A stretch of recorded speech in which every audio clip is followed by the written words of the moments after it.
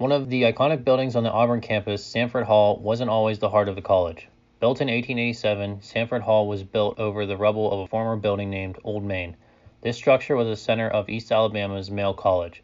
It was built in the early 1800s, and when Auburn University officially posted in 1859, the college used the building to its main classrooms. During the Civil War, Old Main was used as a field hospital. Bodies and body parts were thrown out the windows and doors before being transferred to mass graves. The lawn around the building was used as a training ground. In 1887, disaster struck Old Main and the building was engulfed in fire, which then burnt to the ground. In 1888, Samford Hall was built. Its features were similar to Old Main, and it used some salvaged brick to construct a new structure. Its name was simply the Main Building.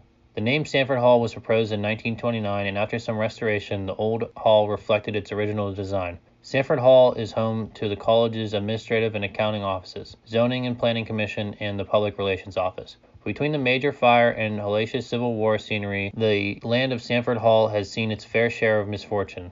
With the energy left over from the past, it's understandable that Samford Hall may have some residents not accounted for on the student roll call. There have been regular sightings of shadow-like figures in the halls of the former Old Main. One apparition known across the campus is that of the Outlook.